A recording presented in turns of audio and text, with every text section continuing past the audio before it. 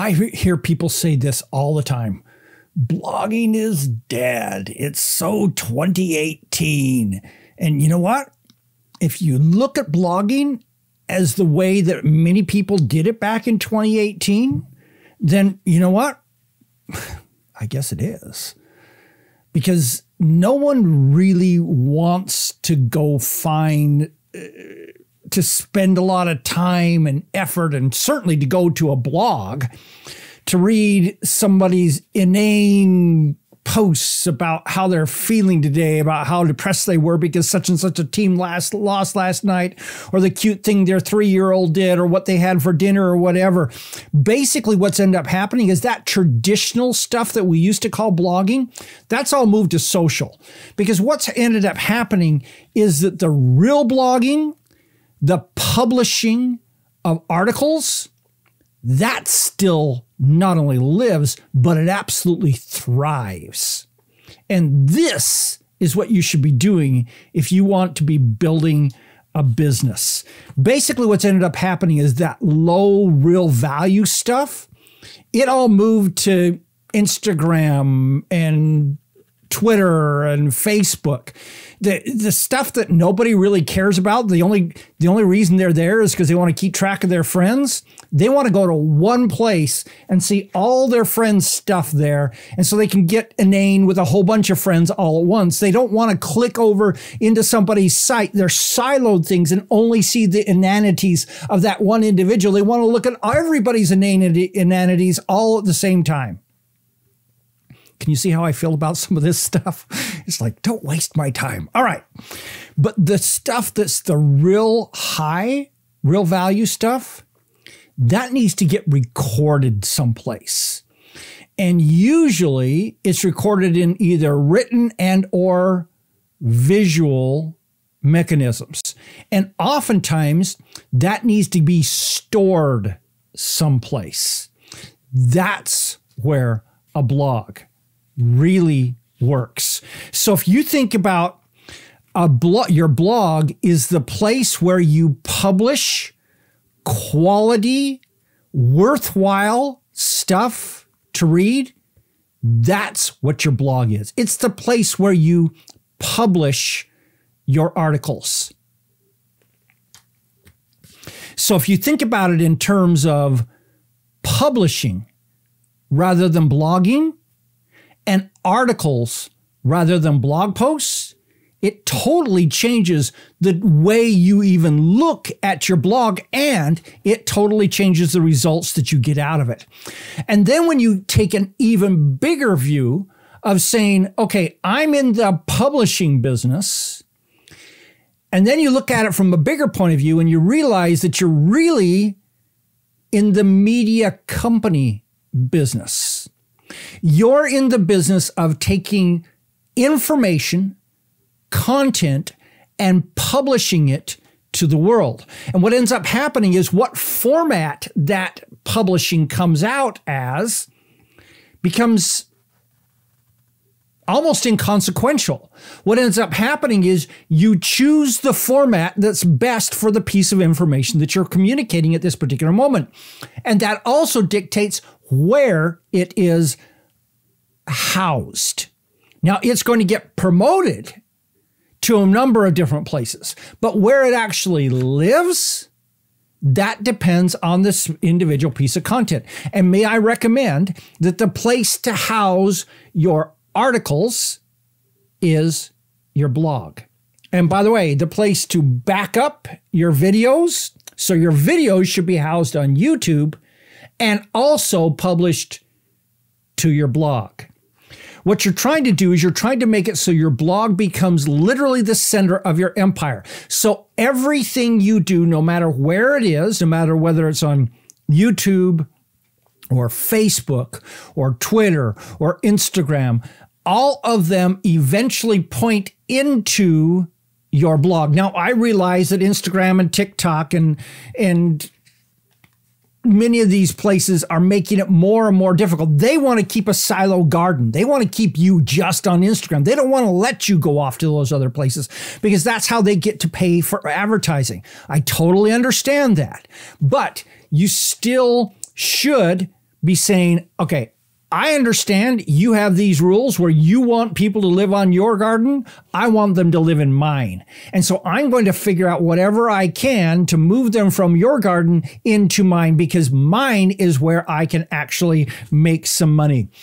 Because everything points at your blog, then your blog becomes that centerpiece where you make things happen. And as you think about this, remember also who really owns your social media account. Just ask Donald Trump, who, if you look at it, he made a lot of mistakes, but one of the key mistakes he made was that all his content lived on somebody else's piece of property, not his own. What if he would have set up a blog and simply use those other things to point people into his blog? Could the world have been a different place for him now? All right. Now, you need to recognize that your blog is where business happens. So your social media is where inanities happen and where you promote the things, the business things that are happening on your blog. But your blog is where the real business happens. The business like signing people up for emails. That really lives on your blog. It's where products actually get sold. That really lives on your blog. But your blog actually is not enough. You need to recognize that once you get into this business of being a media empire of publishing, and publishing becomes media agnostic, you're going to publish in whatever media property makes the most sense.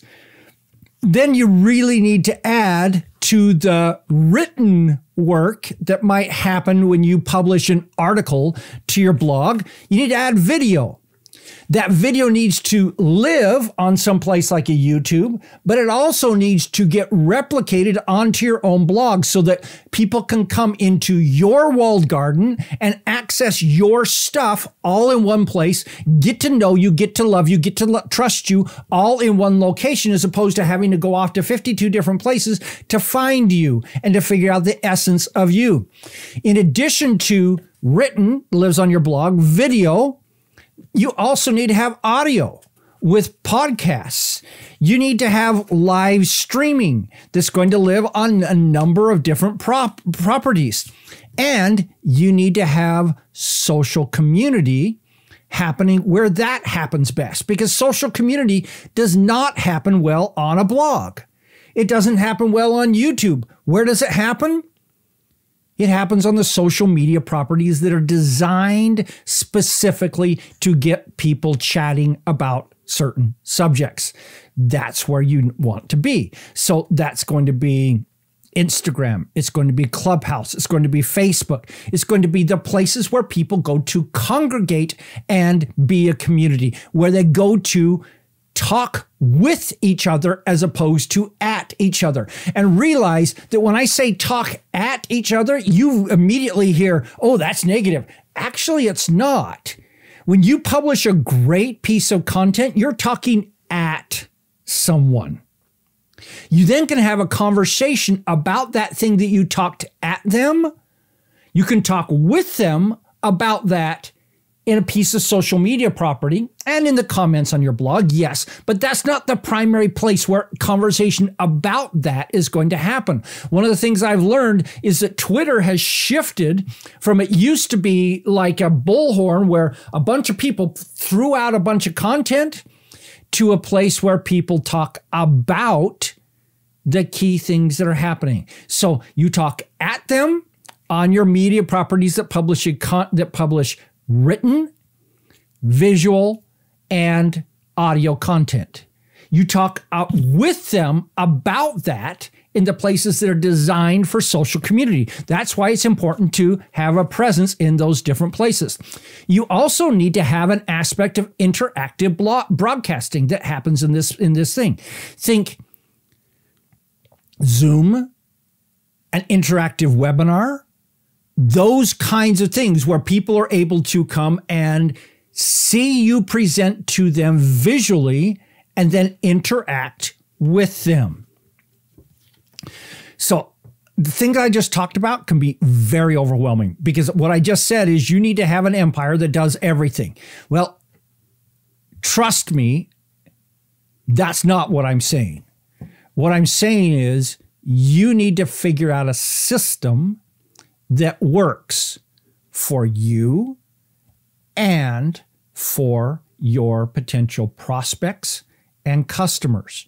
That may or may not include X social media site, Y tactic. Maybe even it may not include certain media that you might be in otherwise. You've got to pace it. You've got to be careful. You can't burn yourself out. You've got to do things in a way that work for you and everyone. But again, recognize your blog is home base. Because one of the things that we are in the business of doing is we're in the business of transforming people's lives. Transforming people's lives usually has as a foundation content. Remember when I talked about low value lives on social media, high value lives on a blog and video, and you could add audio into that. You're in the business of high value. Let other people play the low value game. You play the high value game. Other people might have dozens of cute little things. You have fewer but more powerful content that transforms their minds, their mindsets, their bodies, their businesses, and their lives. You can't do that with inanities. You do that with quality content. That's how blogs still continue to thrive.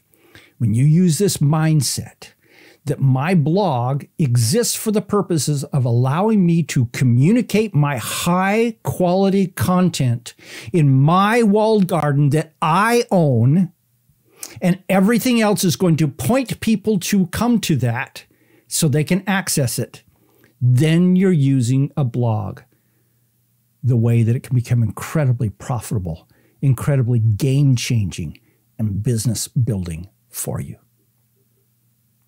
Let me know what you think. I'd love to see your comments. This is Don Crowther saying, just go do this stuff.